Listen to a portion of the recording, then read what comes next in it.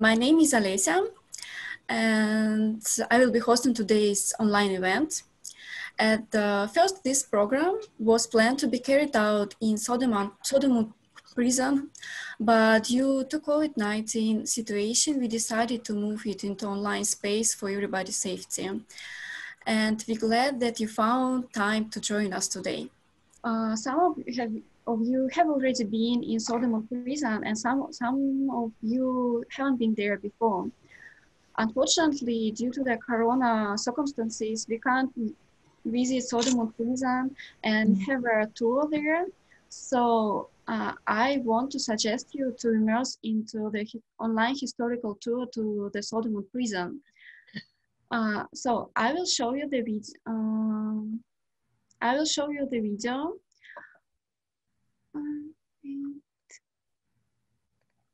This video took the first place last year on the Seodaemun Prison event video contest.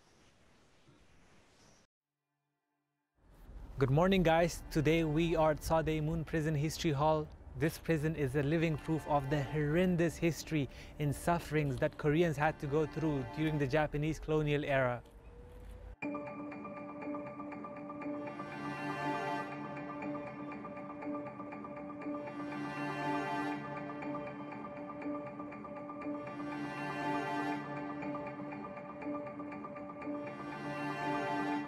The Japanese colonial era started from 1910 to 1945 and has a significant meaning when describing the history of Korea.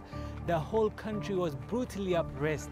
Lots of historic materials were stolen and destroyed. The culture as well as the common people were totally annihilated. Women were forced to work as sex slaves for the Japanese army.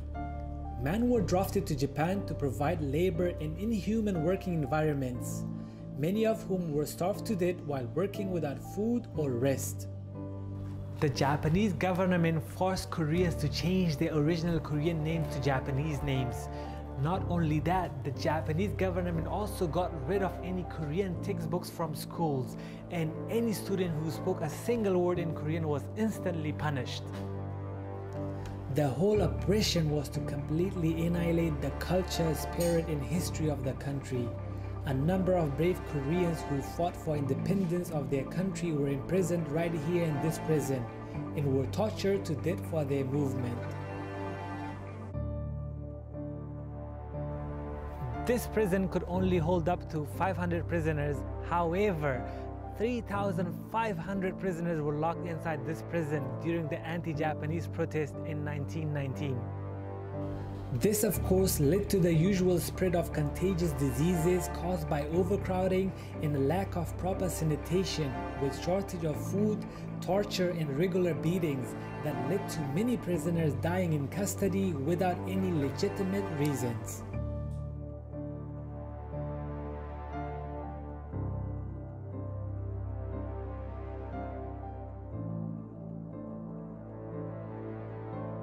Unfortunately, there was no heating provided in the harsh Korean winter, so many of the prisoners also died because of hypothermia. According to Lonely Planet, around 40,000 freedom fighters passed through the entrance gate, and at least 400 of them died or were killed inside this prison, including Ru Gwan-san, an 18-year-old high school student who was tortured to death in 1920.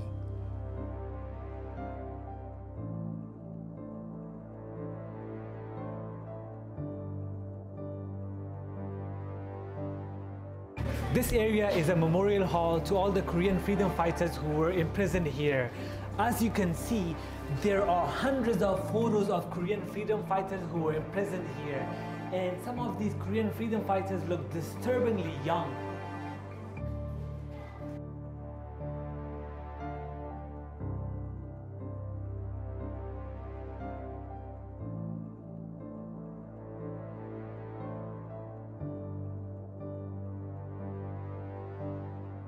This former prison stands as a symbol of bravery of the Korean freedom fighters and as a grim reminder of the cruelties committed by the colonial Japanese forces during its occupation of Korea.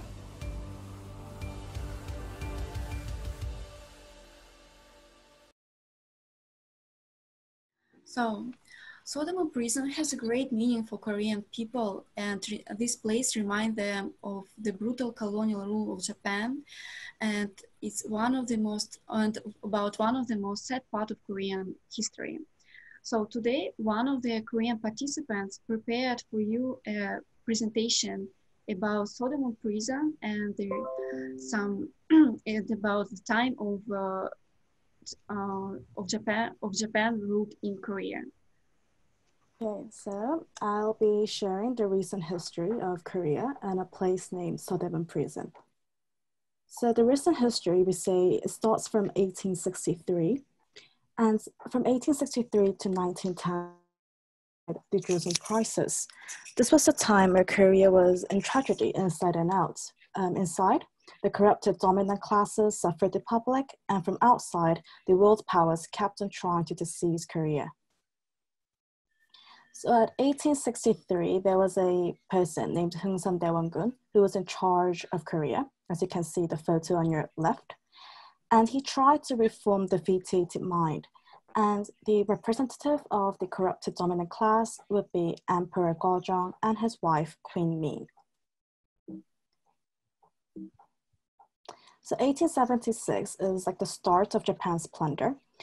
Japan and Korea had a treaty, and out of all these contract clauses, the worst was Japan's usage of armed forces to open up the ports, especially in Busan and other places. And in 1882, the Imo military revolt happened. This was because the outmoded soldiers were kind of sick of being differentiated with the modern soldiers.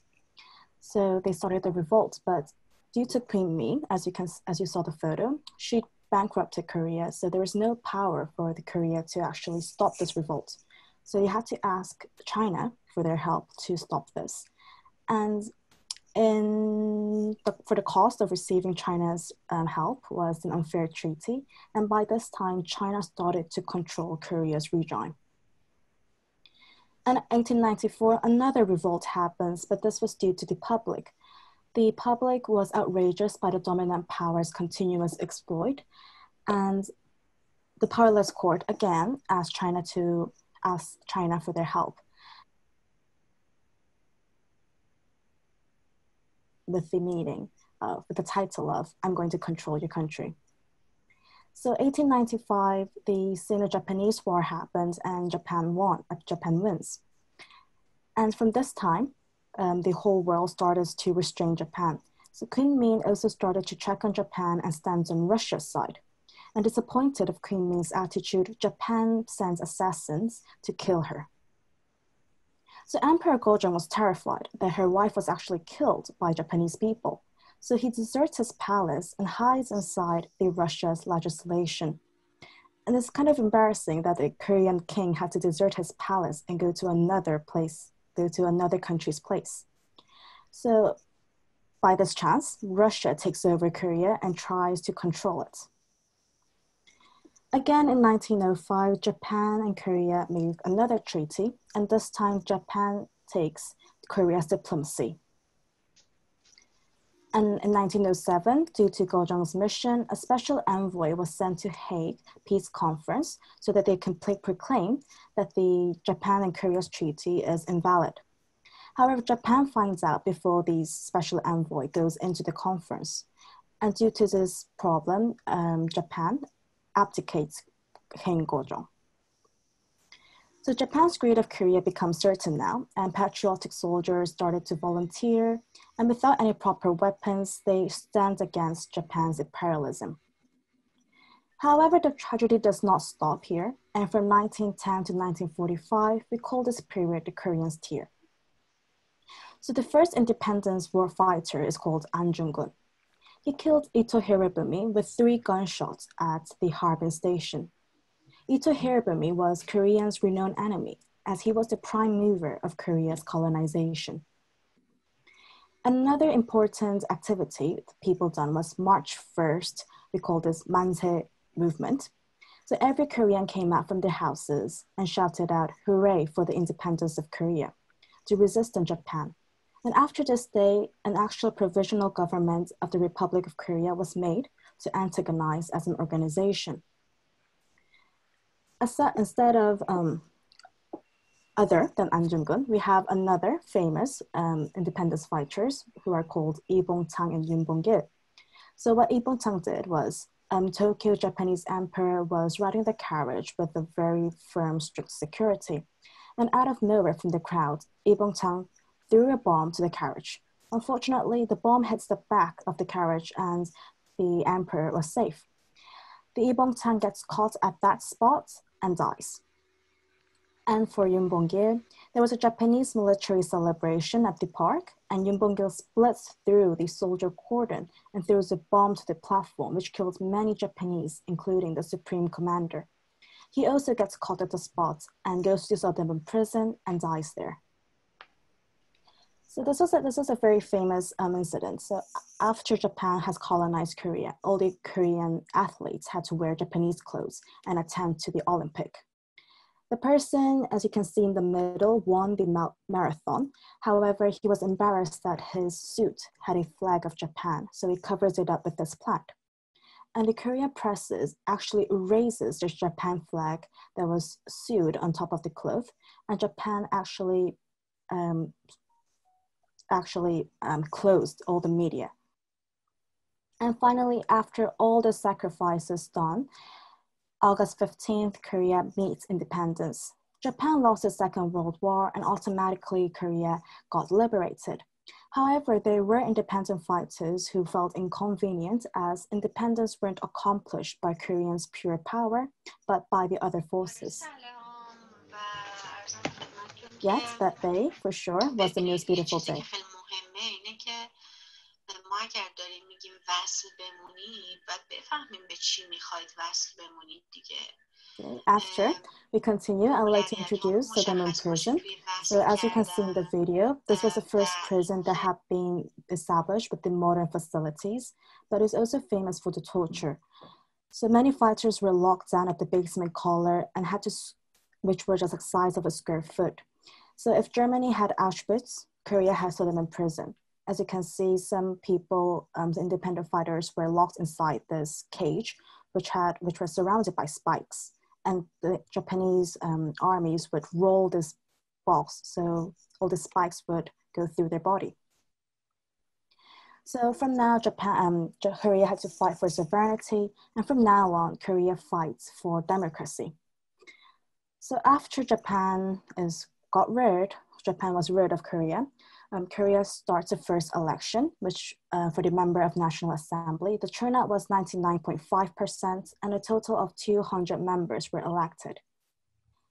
And the Korean War happens. This was due to the sudden North invasion of South, and the Korean War was embarked. So later on, UN and China Army were involved in this war, which led up to an international war. Until now, the war hasn't concluded and only left big scars in both countries. The April 19th revolution is a start for the struggle of democracy. So President Lee Seung-man seized power for 12 years, and his illegal election came to the surface, and public started a very severe protest where many students were tortured and killed. The May 18th democratic movement only happened in Jeollado province. Citizens wanted a democratic government and started this protest.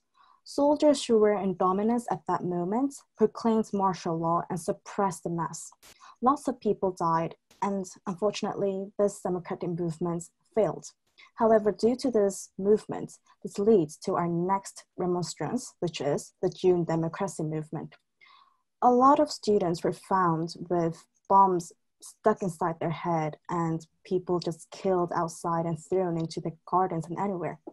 So Glamour gradually grew larger, and after intense movements, finally the dictator, who covered his status with the word president, promised election. So after all those tragic movements, Korea is free and was ready for a happy ending. So for the first time, Korea goes to the semi-final on the 2002 World Cup. Everyone, even at the funeral or the wedding, were standing in front of the TV cheering for Korea. And after all these fights our ancestors have done to achieve democracy, at 2017, it casted a glow. Ms. Park, who was accused of bribery and corruption, public held a candlelight vigil for her impeachment.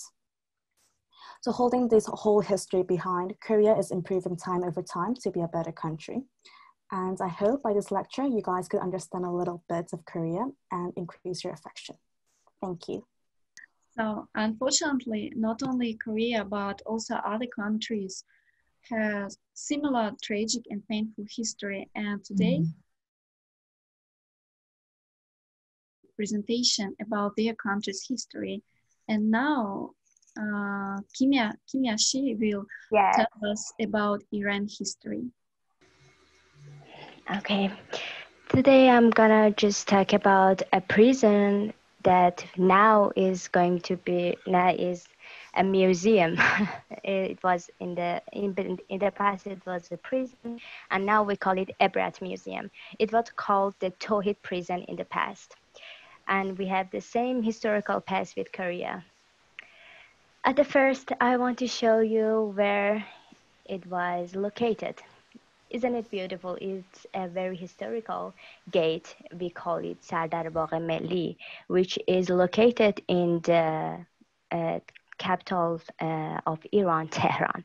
It's very beautiful now and it's very neat, but in the past it was full of the offices belonged to the government. And there were a little prison called the Tawhid prison, which you can see in a little picture in the left. I call it the Ebrat Museum. And it was the prison of women at the first, because there were just one modern prison at that time in Iran. That was this, and it belonged to the women prison. But after the amount of protesters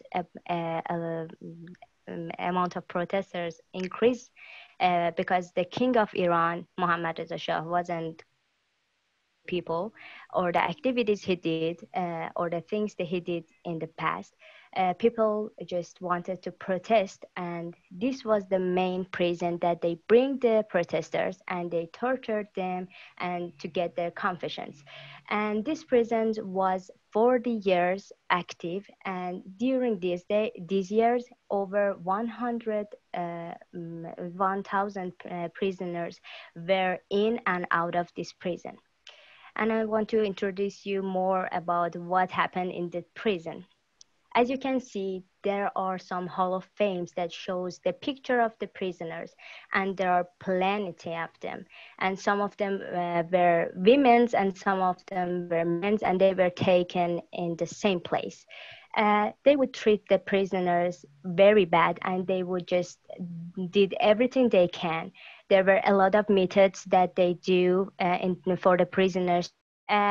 One of them that is very bad is that they didn't let the prisoners sleep for over 2 weeks, and they just start to feel unhealthy and start to feel guilty, and they just wanted to confess everything so they can be out of the prison.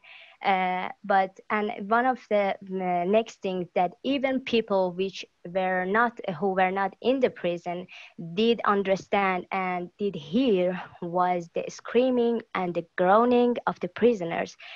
Some of the nights they just played some very loud groaning voices of the previous prisoners or even the fake prisoners to make the other prisoners feel guilty, feel unhealthy, and didn't want to let them sleep. And the groaning was even heard from the streets. Even the offices, the governmental offices that were near the prison always had trouble working because of the voices that were heard every time. As you can see, there are some figure waxes, the wax figures of what they did to the prisoners. I choose the best of them because there were some bloody and very bad things about it. And the circular prison is now a museum. And I just want to show you now some of the famous prisoners for Tawhid prison or Ebrat Museum. The first one is one of the most nicest and one of the most fantastic one, because he was in that prison for 32 years. And as you can see the picture of him, he was so young when he entered the prison, and when he left, he was a total old man. He holds the record for political opponent which was in that prison for over years, and he wrote a book about his mental health and the physical tortures that he get through these years. And after that we have Ali Shariati, which was the mentor of Iran. He gave speeches at the universities, at the mosque, about the revolution of Iran, the revolution that people have to be a part of it. And he motivated a lot of people from a higher class of Iran, which were the educated class of Iran, to be a part of Iran revolution. And after that, we have Ali Rajai, which was a mathematic teacher. And he was in that prison too, because he just did some activities which were anti-king or anti-Shah of Iran. I just wanted to show you that this prison doesn't belong to some kind of special class of Iran. There were teachers, they were university students, they were just people from military service, uh, all in the prison, and they were tortured very bad. And I want to show you now how the prison is nowadays. You know, as I show you, there were a lot of wax figures in every cells of the prison, and they just want to show the people from the past or from here, like me, the young ones, to tell them what really happened in that prison. And we call it Ebrat Museum, because Ebrat in Farsi or in Persian means learn or edification. And we just want to learn from the past to make a better future. And I just show you the two of the main activities that tortured the people and the prisoners for a long time, and they are now confessing in the court. And thanks for your patience and for considerations. I hope it just educate you more. Now also Majid from Pakistan also wants to share his country history with you. I'm Majid, I'm from Pakistan, and today Park Ju-young and Kimio, they prepared really amazing presentation, and they talk everything in a lot of details. And my presentation is not that amazing because I just prepared it in a very short time, and I didn't know about Seodaemun, and I didn't know what the topic will be. So it's not gonna be very long. It's not gonna be very informational, but it definitely will give some sort of insights about the atrocities that the people of Pakistan and India suffered during the British rule. And especially when both the countries, they got separated. So are you guys, everyone can hear my voice, right? Yes. It's not like I'm the only one speaking. Okay. Okay. So we're going to talk about War of Independence. And then it was 1857. Then we're going to talk about Independence Day, when both the countries got separated. And then where are we right now, and what lessons we have learned from the past, and what lessons do we need to learn. First of all, that's one of the picture, that's when the, partition was happening. Okay, first of all, I guess it's very important to talk about the history because right now I have friends from India also, and there are people from Pakistan also.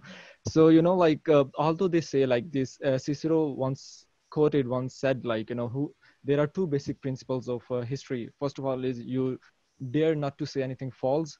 And then second is you refrain from anything true, not to refrain from anything what is truth. So even though the history is of course truth, but unfortunately the history that I am being taught in Pakistan might not be the same in India. So if I end up hurting someone's feeling, I'm sorry, but I guess that's what the history is about. We must remember it also. And again, like Kimio was saying, we need to learn from the history and for a better future. And again, about history, again, religious wars have always been the most brutal ones and cruel ones. And again, the Pakistan and India have been at war many times. One of the main reason was religious, and our separation was also on the basis of religion. And because of that, so many, atrocities and brutal crimes happened during that time. So let's talk about, Pakistan and India relationships, how it started. So originally, like, Pakistan and India, they were together for a very long time, from hundreds of years. But then, British, they came here in like 1500 and 1600, and they started like with the basic rule, like, divide and conquer rule. So of course, in that region, in the subcontinent, there were Muslims and there were Hindus also. So British tried to, impose this idea, like, Hindus and Muslims are, not friends, they're enemies. And then a lot of, problems created between both of these communities, and they started, fighting off on and off. And that was their rule, divide and conquer. And then anyways, so after that, like, two nation theory came up, where the leaders from both these different communities, they started saying like, yeah, we want a country for ourselves. And the people from like Hindu religion, they were saying like, yeah, we want to have a country for ourselves. Both, one of them, the party that Muslims, that was representing Muslims, was called Muslim League, and the party for in Hindus was Congress. And then later on, anyways, there was a long struggle, a long history, which I'll a little bit talk about it. And in 1947 it happened. And then again, after the separation, there were still wars in 1965, 1971, and even one in 1999. And we guys are just like South Korea and North Korea. Our Pakistan and India relationships are still almost like same, even kind of worse also. So let's talk about 1957 War of Independence. So British were taking control of, of this subcontinent, and they captured the last Mughal emperor, Bahadur Shah Zafar. Mughals were the one controlling subcontinent, and when they captured him, everyone, India, Muslims and Hindus at that time, they were together, and they started, trying to, rivals again the British rule. And at that time, in 1857, throughout the subcontinent, there were so many, these like rivals and protest against, English emperors, English rule, and almost like 150,000 Indians were killed, and like almost 100,000 were just civilians. They were not army personnel. So it's a lot of killing happening during 1857 war, because it was happening not in one city, not like in Jollo, Namdo. It was like everywhere in subcontinent. So many people were killed. British soldiers, they committed lots of sexual violence against, Indian women and Muslim leader. So unlike like Seodaemun, I tried to search, but I couldn't find what, if there was any prison, maybe someone from India, no. But like what they used to say was like, take all the famous leaders out of subcontinent and put them in other countries. So they used to take them in UK, or they used to put them in Malta.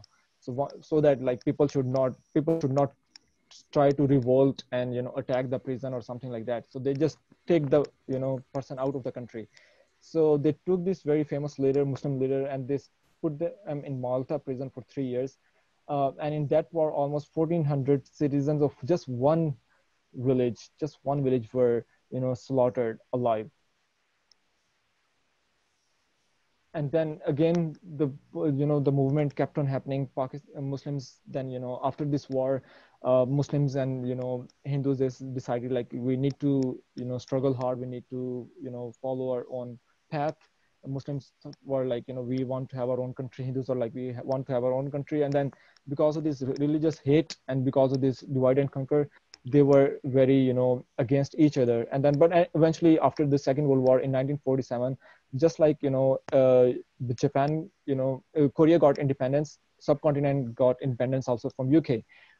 And India got separated and Pakistan got separated. Pakistan was Muslim majority, India was Hindu majority.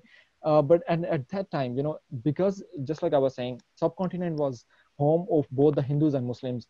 And there were Hindus living in Pakistan and there was Muslims living in India at that time, because it was one country. But at that time, there like migration happened, and it is one of the biggest migration the world has ever seen. So almost 12 to 15 million people migrated from one country to another. So Hindus are going from Pakistan to India, and Muslims are going from India to Pakistan. So it was chaos.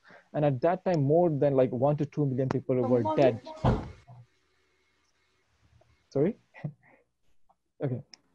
So almost 1 to 2 million people were dead at that time. And at that time, like, forced conversations, like, people try to force convert, like, make you convert into Hindus or like into other religion. And there were mass abductions. People were burnt alive. The families, they didn't want their daughters, to be raped. So they used to burn them alive or kill them alive. There were more than 75,000 people were raped in that, and the figures are different, and someone even say like more than 100,000 women and girls were raped at that time. And these are some of the images, unfortunately, I have to show you guys. So they were mass killing and mass like putting them in the graves, and there were no food at all. People were dying at that time because of like all these hate crimes. There were whole villages that were burnt, like that. Uh, Only in Kashmir, like more than 50,000 Muslims were massacred. Trains they were again burned alive, and they were used to call like blood trains, because if you see this picture, like they were everywhere was fire. A train coming from Pakistan to India was just like full of fire. The same way other around. If a train was coming from India to Pakistan, everywhere there was blood and everything. So on the road tracks, train tracks, everywhere there were so many people were killed. But eventually we got freedom. Both the countries sacrificed a lot. We had the freedom, but unfortunately we still didn't learn a lot. There are some of the other pictures also of this 1947 independence. Anyways, unfortunately, we didn't learn a lot. There were still wars in 1965, 1971, and 1999. I won't talk about the politics here because I talk more about peace here. I'm not gonna say who win, who lost, but anyways, still Hindu-Muslim conflicts are there on both sides of the countries, and unfortunately, the relationships of both the countries are still not that good. I cannot go to India, and Indian cannot go to Pakistan, even though we have suffered a lot through this history. Even though British have did so many bad things, killed so many Muslims, raped so many people, but still there's a long way to go to achieve peace. And if you guys want to know more about the history through pictures, you can click this link that I can share later on. So yeah, that's all. I know it's not that detailed presentation like Park Ju-young, but anyways, yeah, that's what it's all about. So there is one more part of our event is left. So now you will be divided into 5 groups and have a discussions on the given topics. You will have 20 minutes, I think 15 minutes to share your opinions. And after these 15 minutes, you will choose one representative of your group who will have to make 1 minute presentation and tell us what have you told about and what is your group common opinion on the given topic. The topic is, once Winston Churchill said, the nation that forgets its past has no future.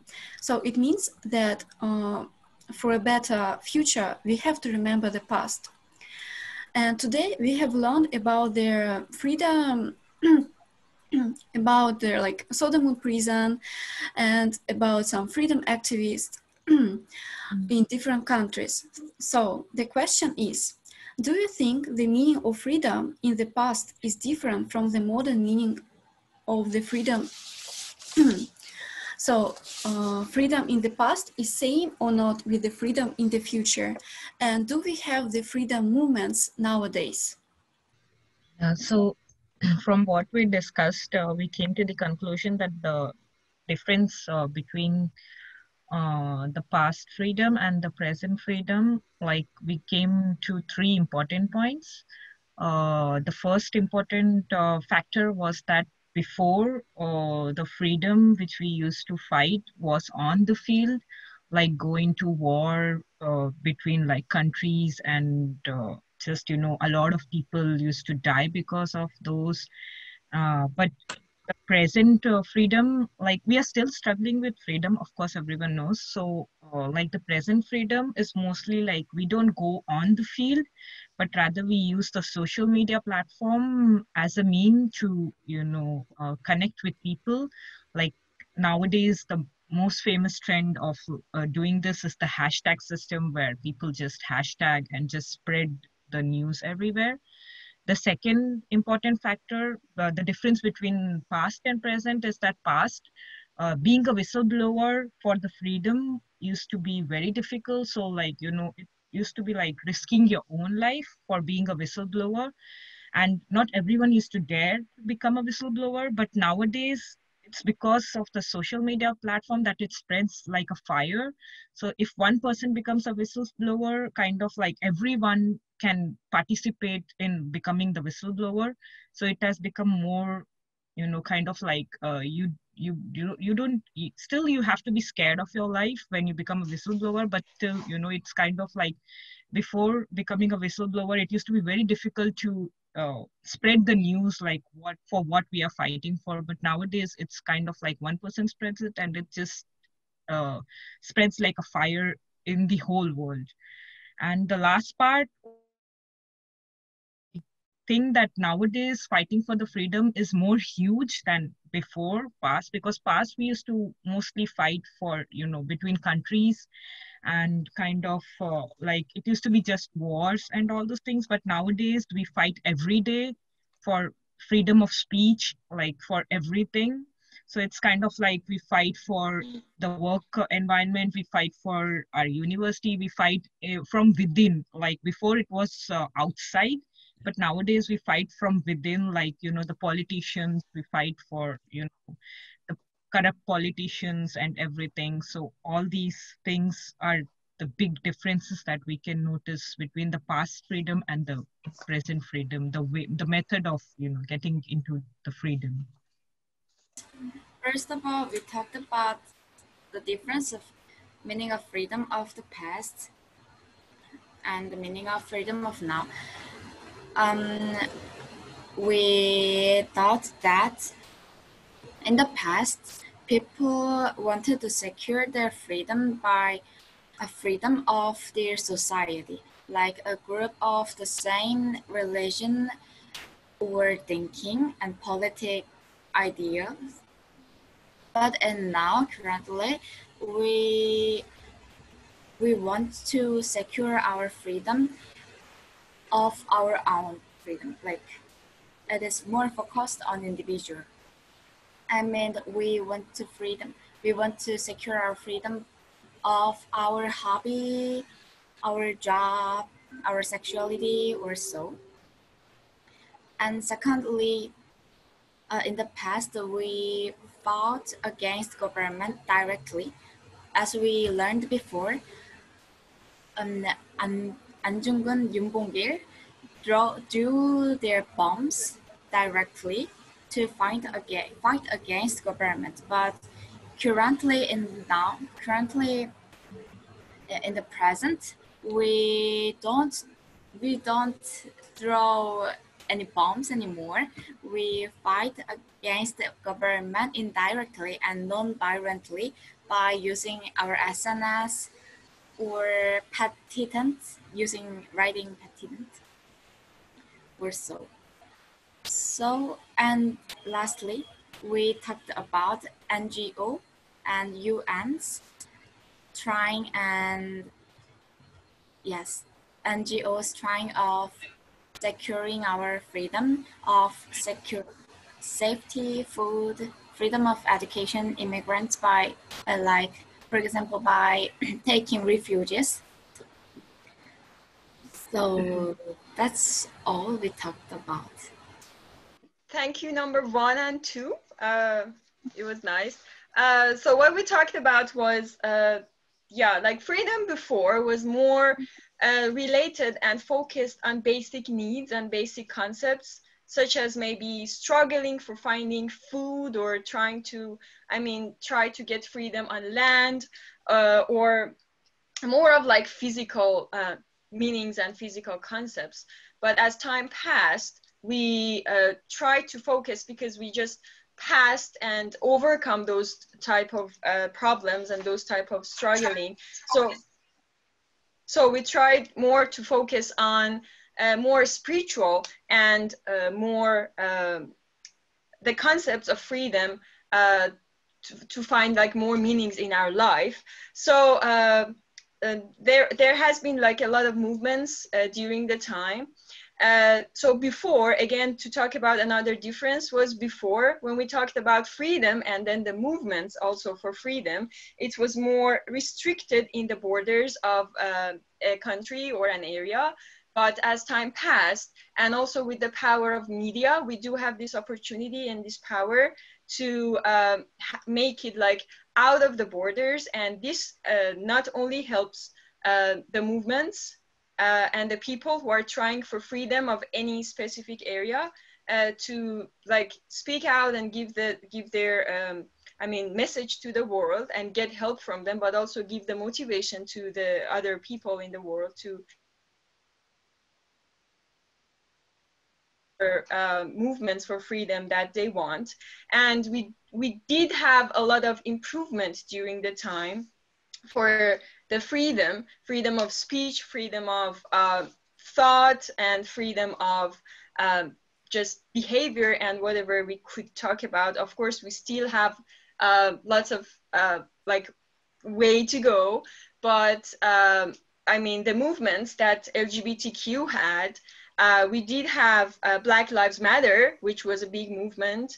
And we do have different movements in different countries, such as Tibet in China, and then in Kashmir and in Palestine, that people are trying for years and decades to get their freedom in different era. So yeah, this is the point is the meaning of freedom has changed a lot from the past to recent, and of course we would have the different meaning in the future. But the point is like when we look in the past and at the moment, we did improve, and definitely we would get more opportunities in the future as our media is improving, as we are getting one, and as our needs and priorities are getting more similar and similar to the world. So hopefully everything gets better and better. So what we talked about was actually, first of all, we all agree that we can learn something from the past to make better future, like we said before. And we talked about that definition of the freedom is getting expanded. I mean, because in the past, priority was, you know, like security and, you know, save our lives. That was the priority in the past. But nowadays, like the definition of the freedom became much more personal. I mean, like a freedom to express, that kind of thing. So because of the situation is changing from the past, so the definition of the freedom is expanding and became much personal. And we all also talked about difference between past freedom movement and the freedom movement nowadays. And the big difference was social media actually become, we can use social media, a lot of social media like Instagram, Twitter things, and we can make a lot of hashtags to let people know what's happening in my country. So people who live other country can still know that what's happening to other countries, in other countries. So people can raise their issue very widely. But one of people in our group showed his concern that there is huge possibility that social media can be misused, like a fake news to disturb the freedom movement. So we have to be careful about that, unlike the past. So yeah, that's what we talked about. Yeah. Our group thought that there is definite difference between the freedom movement of the past and between the freedom movement of today's modern society. First, there is difference about what people fighting for. In the past, people mostly fought for independence from other countries, but nowadays we struggle to find basic self-rights, such as freedom to speech, and we don't have to fight for there's sometimes independence movements from other countries, but most of the time there's a struggle for finding basic rights. And second is method of gaining freedom. In the past, we seek freedom through, nowadays, we seek freedom through nonviolence and conversation. But in the past, people have to fight for their deaths and they were willing to die for their countries. And also media was not much developed in the past days, so authoritative leaders could do whatever they want. And but also in the past, people have to gain freedom through their physical fights. So one person also said that unlike in the past, our generation is much more privileged because we can live more freedom live in freedom. And thank you. Okay, thank you. Thank you very much for sharing your opinions and telling us what is freedom. So, like, the most common opinion is that we still have to struggle for the freedom, but struggling for the freedom in the past and in the modern time is, luckily, it's different. So now we are struggling not for freedom from the other countries, but for like another freedom. So we have freedom of our rights. So it was really interesting to know your opinions. So it's already 6 o'clock and it's time to finish. But first, I really want to thank you. Wants to say thank you for you because you had find the time to join us today, and I really enjoyed my time with you. So I learned a lot about the history, about Korean history, Iran history, and history of Pakistan. And I really enjoyed my time. I hope you also.